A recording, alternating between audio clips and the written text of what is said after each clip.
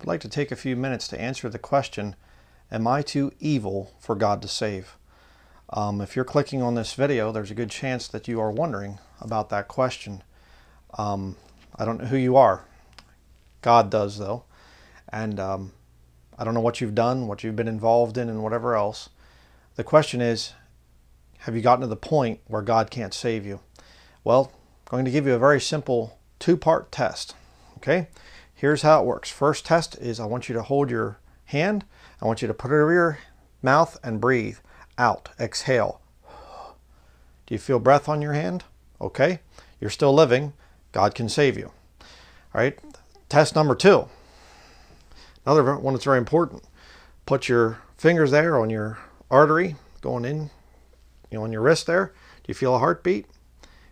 How about put your hand here on above your heart? Do you feel a heartbeat? Put your fingers up in here. Do you feel a heartbeat? Okay. You're still alive. God can save you. Let me give you some scriptures to think about. Proverbs chapter 15 verse 3 says, "The eyes of the Lord are in every place, beholding the evil and the good." God has seen everything that you've ever done in your life. And if you are still breathing and you still have a pulse, then you can still get saved.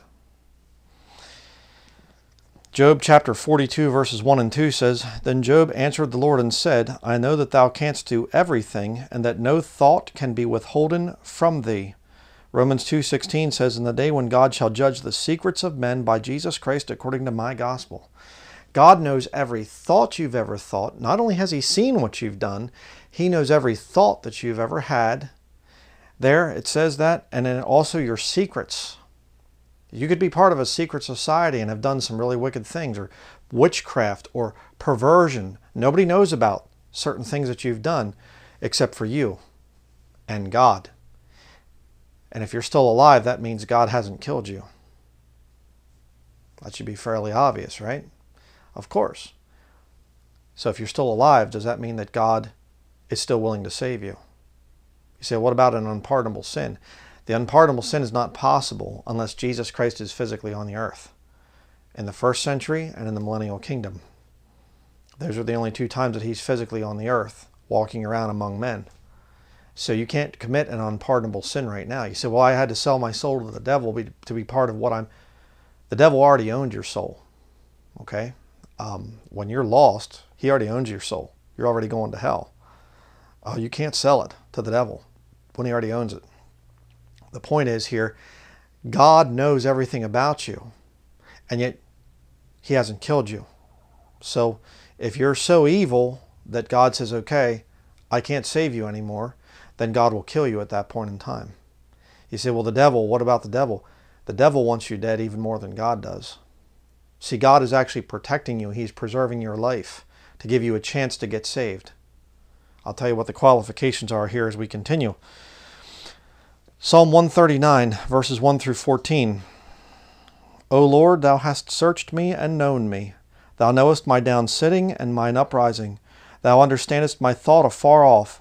Thou compassest my path and my lying down, and art acquainted with all my ways. For there is not a word in my tongue, but lo, O Lord, Thou knowest it altogether. Thou hast beset me behind and before, and laid Thine hand upon me. Such knowledge is too wonderful for me. It is high, I cannot attain unto it. Whither shall I go from Thy Spirit, or whither shall I flee from Thy presence? If I ascend up into heaven, Thou art there. If I make my bed in hell, behold, Thou art there. If I take the wings of the morning, and dwell in the uttermost parts of the sea, even there shall Thy hand lead me, and Thy right hand shall hold me. If I say, surely the darkness shall cover me, even the night shall be light about me. Yea, the darkness hideth not from Thee. But the night shineth as the day, the darkness and the light are both alike to Thee. For Thou hast possessed my reins, Thou hast covered me in my mother's womb. I will praise Thee, for I am fearfully and wonderfully made. Marvelous are Thy works, and that my soul knoweth right well. It's actually written from a positive angle. It's not saying I can't hide from God. He's just saying, even if I tried to, you're still watching over me. You see, there's some things that might have happened in your life that are so dark and so horrible that you really don't want anybody to know about it. But God knows about it. And God still is preserving your life. Why? To give you a chance to get saved. It's a beautiful thing. But notice there it said about, I will praise thee, for I am fearfully and wonderfully made. God made you. He's your creator. And you should look at that and say, this is a wonderful thing. It's fearfully because, wow, to imagine a being that could create everybody out there and know all about them and watch them.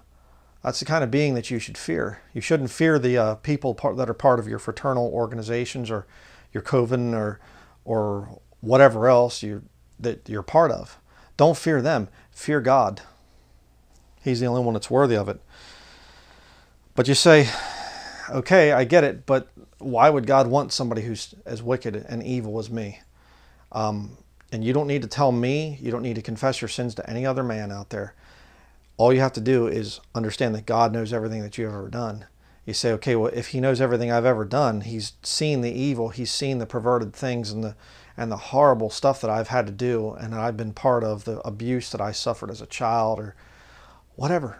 You know what it is. Why would God want somebody like me? 1 Timothy chapter 1 verse 15 says, this is a faithful saying and worthy of all acceptation, that Christ Jesus came into the world to save sinners, of whom I am chief. The greatest Christian that ever lived said that he was the chiefest of sinners.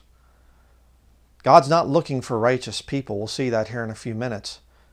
He's not looking for the good people. He's looking for sinners. And if you'll understand that and say, yeah, boy, my life is a mess. I don't like the way things are going, and it's sure not looking good for me in the future. I want out of this system. You're exactly what God's looking for. Romans chapter 5, verse 6.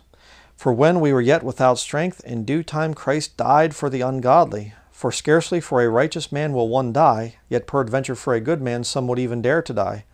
But God commendeth his love toward us, and that while we were yet sinners, Christ died for us. Much more then, being now justified by his blood, we shall be saved from wrath through him. For if when we were enemies we were reconciled to God by the death of his Son, much more being reconciled, we shall be saved by his life. See, the beautiful thing about this is, it isn't some kind of a thing of, okay, I want to be saved, God will save me, and now I have to jump through all these hoops and I have to make pilgrimages to certain holy cities, and you have to come here and kiss my ring or something, or my foot or whatever. No, that isn't it. That's not it at all. God wants to save you, and he's going to give you his life. It's called imputation. His righteousness, his perfect life that he lived when he was here on the earth, he gives it to you, and he takes your sin and pays the price for it. He already paid it. Jesus paid it all. All to him I owe. Sin had left a crimson stain. He washed it white as snow. Old song about that, an old hymn. That's the whole point here. God is looking for sinners, people that are honest enough to admit that they've messed up. Church buildings and organized religion are people that are not honest. They're going there, primarily the vast majority of them, they go there to get around other good people and have good standards, most of which don't even appear in the Bible, and then it makes them feel good about each other and good about us, and hey, we're all good and we're all good people and everything else. They're do-gooders. That's why you don't feel like you fit in around them. You see?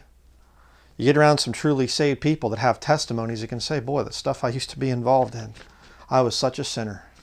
The chief of sinners. That's the right group.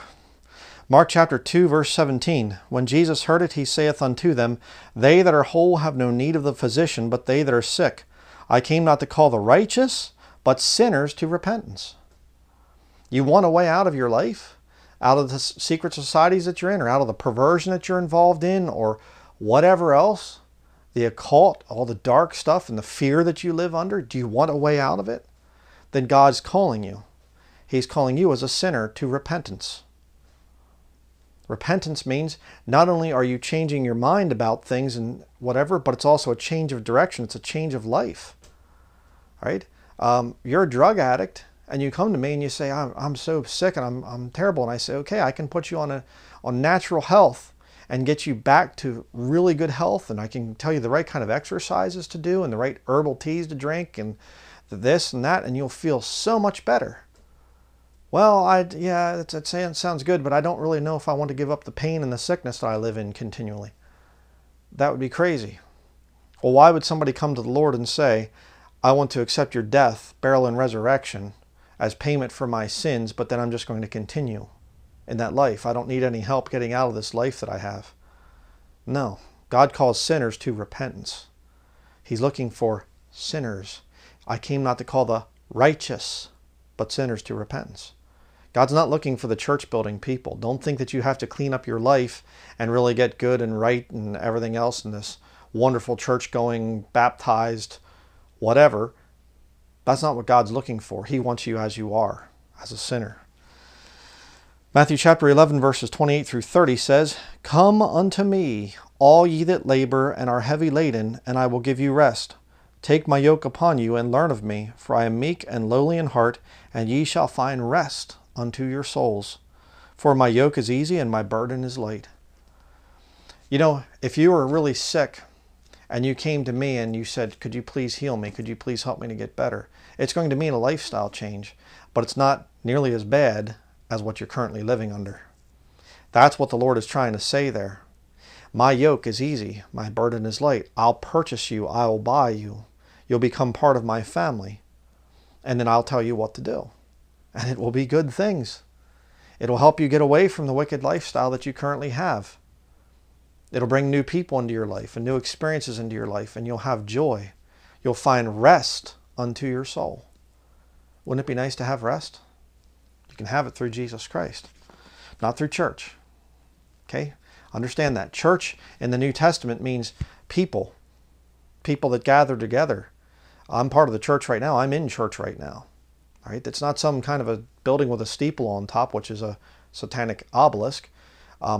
If you study the whole thing, a Greek pagan temple, and they started to make them into church buildings. Look at a Greek Parthenon compared to the average church. I've done whole studies on that if you want to watch that and understand the history of what church buildings came from. They're pagan. They're completely pagan. And the people that go to them are lost. That's not what I'm telling you to get into. 2 Corinthians chapter 5, verse 17. Therefore, if any man be in Christ, he is a new creature. Old things are passed away. Behold, all things are become new. You can have a reset. Your whole life can become new. Get a new start. Put your faith in Jesus Christ, what he did on the cross. Believe what the Bible says about him. Let me show you that. 1 John chapter 1, and then we'll get to chapter 5, where it talks about the written word of God. This then is the message which we have heard of him and declare unto you, that God is light, and in him is no darkness at all. If we say that we have fellowship with him and walk in darkness, we lie and do not the truth. But if we walk in the light as he is in the light, we have fellowship one with another, and the blood of Jesus Christ his Son cleanseth us from all sin. Not some sins, not a few here and there, all sin. If we say that we have no sin, we deceive ourselves, and the truth is not in us. If we confess our sins, he is faithful and just to forgive us our sins, and to cleanse us from all unrighteousness. If we say that we have not sinned, we make him a liar, and his word is not in us. Organized religious people don't like to talk about their sins. They try to cover it up with their good deeds and giving to charity and whatever else that they try to do. Saved sinners, we don't mind. You don't need to know everything that I've ever done. The Lord knows. But I'll be honest about my testimony. I'll be honest about my past, because there's been a change in my life now. I no longer do those things that I once did, that I was once ensnared by. But let's see about the written record here. 1 John chapter 5, verse 10. He that believeth on the Son of God hath the witness in himself. He that believeth not God hath made him a liar, because he believeth not the record that God gave of his Son. And this is the record, that God hath given to us eternal life, and this life is in his Son. He that hath the Son hath life, and he that hath not the Son of God hath not life. These things have I written unto you that believe on the name of the Son of God, that ye may know that ye have eternal life, and that ye may believe on the name of the Son of God. You can have a written record right here. The greatest book that has ever been written. No question about it. Anybody who's honest will admit that this King James Version, Authorized Version originally called, and it was nicknamed the King James Version or King James Bible. This is the greatest book that's ever showed up on this earth. Period. This is the written record. You get saved, you believe what's written about Jesus Christ in here, then you're going to go to heaven when you die. And you can have assurance of that. And you don't have to continue to work for your salvation and, oh, you might lose it or something like that. That is not true. Once you get saved, you will be sealed with the Holy Spirit of promise until the day of redemption. You won't even have to worry about it anymore. That's the rest that comes upon your soul and having peace. God will change your life. That will happen. And that's the reason we can say, I no longer am messing around with the sins of my past. Still struggle with sin. You always will. But boy, a lot has changed for me. So hopefully that's been something that can encourage you. I know I've heard from a lot of people that have gotten saved from some very dark situations. People in sodomy, people in the occult, Freemasonic organizations, people in witchcraft. Get down through the list. People that were abused as children, molested as children. Some horrible things. And you can tell me, I've had people tell me some of the details and things, but you really don't need to. It's between you and God. He's seen everything. He knows everything. He understands your thoughts. And if you're still alive, then you have a chance to get saved. So how do I get saved, you say? Okay, it's very simple. First and foremost, understand why. If I tell you to call 911, you say, look around and you say, well, I don't see anything on fire. I'm not in any kind of a health issue. What's going on? Well, you have to understand, if I come to you and I say, hey, the back of your house is on fire, call 911. Now it makes sense. There is imminent danger there, and you need to call for help. Well, the imminent danger for you is, if you die as a sinner, you go to a place called hell, and then eventually to a place called the lake of fire for all of eternity. That's what the Bible teaches. God created hell for the very evil, very wicked people out there, and those in organized religion that are into their own self-righteousness. That's why God created hell. You don't have to go there. Nobody's required to go to hell. Even Satan originally was part of God's creation, and he fell by his own free choice. God didn't force him to fall. He didn't force him to rebel. So the Bible says that God prepared hell for the devil and his angels. And anybody that wants to go along with the devil, they go there too. So there's a fire. And how do you get away from that fire? Well, you have to call upon him who can save you from that fire. And that is the Lord Jesus Christ. And what you have to understand is, he died on the cross to pay for your sins. He came to the earth and he lived a perfect, sinless life. The only man that's ever been able to do that, because he's God manifest in the flesh. And again, if you don't understand who God is, let me explain very quickly. There are three parts to God. There's the body, there's the soul, and there's the spirit. The body is Jesus Christ, the soul is God the Father, and the spirit is the Holy Ghost. It's very simple. A lot of people try to complicate it with all this Trinitarian junk and whatever. That stuff is a lie. It's philosophical additions to the scriptures, and it's not necessary, and it messes up what the Bible actually teaches. So Jesus Christ comes to the earth and he dies on the cross, lives a perfect life, and he dies on the cross to pay for your sins and my sins. And that payment is there. Now all you have to do is you have to say, I believe that that can cover my sins. I'm not good enough. I'm a sinner. And I know he didn't come to call the righteous, but sinners to repentance. I can get in. I qualify to be a sinner. Can you say amen to that? Can you say that that's the truth? Do you qualify? Are you really an evil, wicked person? You say, well, I've done some really bad things. I have a sermon about Jeffrey Dahmer. Jeffrey Dahmer, the man that was a sodomite and he was a cannibal. Killed his victims and then he would eat them and whatever else. And do horrible stuff that you can't even fathom. Maybe there's somebody out there that's watching me right now that's been as bad and as evil as Jeffrey Dahmer, but I doubt it. Most of you haven't gone to that level yet. But the point is, Jeff Dahmer, when he got into prison, he realized all the bad things that he had done. He realized that the Bible was true and evolution was not. And he got saved. And I firmly believe that the man got saved. And going through his testimony and going through the man that was the preacher that was going in and talking to him, I believe he got saved. I genuinely do. Now, if God could save Jeff Dahmer, don't you think he could save you? I mean, he knows everything that you've ever done, even your secrets and your thoughts. And yet you're still living, you're still breathing, you still have a pulse, your heart's still beating. Yes, he can save you. But the one condition is you want to have a new life. You don't want to continue. See, if you want to continue in your evil and your wickedness, then I'll give you a real good suggestion. Start telling yourself that you're a good person, or that you want to do good works to make yourself feel better. Maybe do a little bit of, public relations type of thing or whatever else. And I suggest you go and join a good church, because that's where a lot of really evil hypocrites go. And you can go there and you can put on your nice church face and your nice little church outfit and whatever else and do good things in the community, and then you can be totally evil outside of church. That's the whole point of organized religion. You don't believe me? Well, just check into the Catholic Church. Priests that rape and molest little children, and yet they're up there on a Sunday morning talking about Jesus and consecrating the host and all this other stuff. Wicked, wicked people go to church buildings. Stay away from them. All right? You come to the Lord and you say, I want to have a personal relationship with you. You know everything about me. You're the only one that knows it all. And I don't want to tell other people everything I've ever done.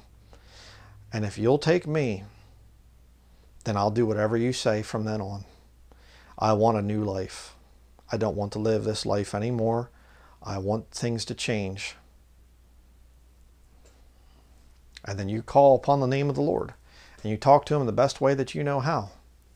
Your own words. There's no special little prayer or anything else. You just start praying to God. And you get this King James Bible and you read it.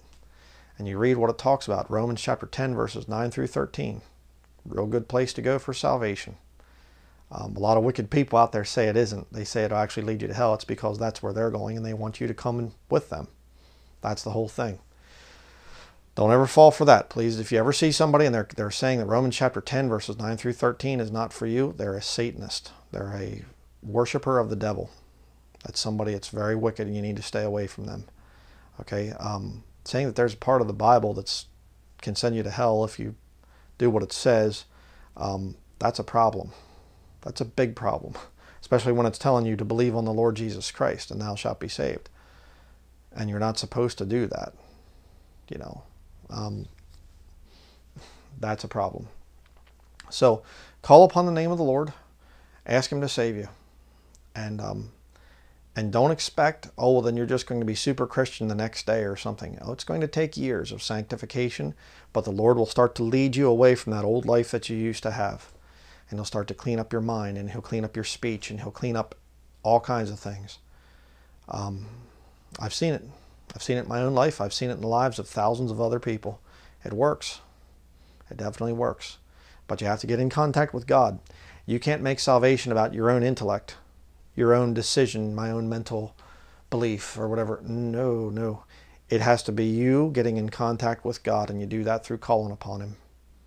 And without calling upon the name of the Lord, you're as good as being in hell with the door shut. So that is going to be it. I will link a few videos at the end here, the Jeff Dahmer study and a few others. Please watch to get more information about what it means to truly be saved. That is going to be it. Thank you for watching.